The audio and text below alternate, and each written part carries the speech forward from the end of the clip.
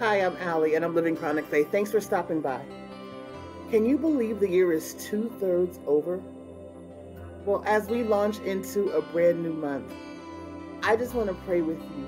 I want to pray that the Lord will lead us and guide us throughout the rest of the year so that the rest of our year can be the best of our year. Let's pray. Father, in Jesus' name, we are so grateful. We're grateful because you're good and you're mighty and you're sovereign. Lord, there's no one like you. And so we just say thank you that we get to be in relationship with you. Thank you for new mercies every morning.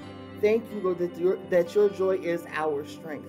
Thank you for peace that passes understanding, Lord, that it is assigned to guard our hearts and our minds through Christ Jesus. Thank you, Lord, that you have provided all that we have need of.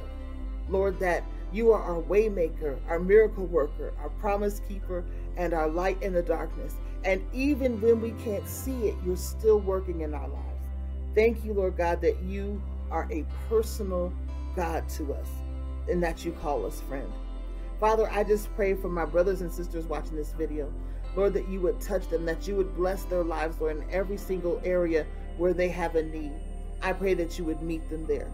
I pray, Lord God, that you would give them divine direction in every decision that they have to make. I pray, Lord, that even as they make transactions in the marketplace, Lord, that you would guide their decisions there, that you would give them divine discernment, Lord God, that they will be able to see what's going on right in front of them, Lord, things that are difficult to perceive. I pray, Lord Jesus, that you would surround each and every one of us with the people that we need, Lord, to go forward in what you're calling us to do. I pray for resources, Lord, to come from unexpected places.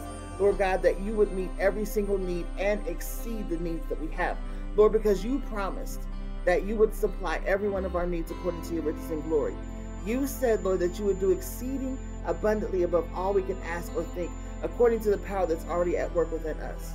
So, Lord, we thank you for that power. We thank you for your spirit, Lord, that lives in us. I pray, Lord, that you would help us to allow your Holy Spirit to guide us, Lord, to do what he came to do. I pray, Lord, that you would help us to get out of our own way if we're in our way. I pray, Lord, that you would allow us to be even more sensitive to your voice, Lord, so that we will hear what you say and obey right away. And I pray, Lord God, above all, that everything that we say and do will bring glory to your great name. Lord, that someone else would desire to know you because of the life that we're living in front of them. Help us, Lord God, to reach out to someone who needs to see your love reflected in the earth, and help us to be that conduit of your love. We love you, we praise you, we thank you for all that you're doing and all that you're about to do. In Jesus' name we pray, amen.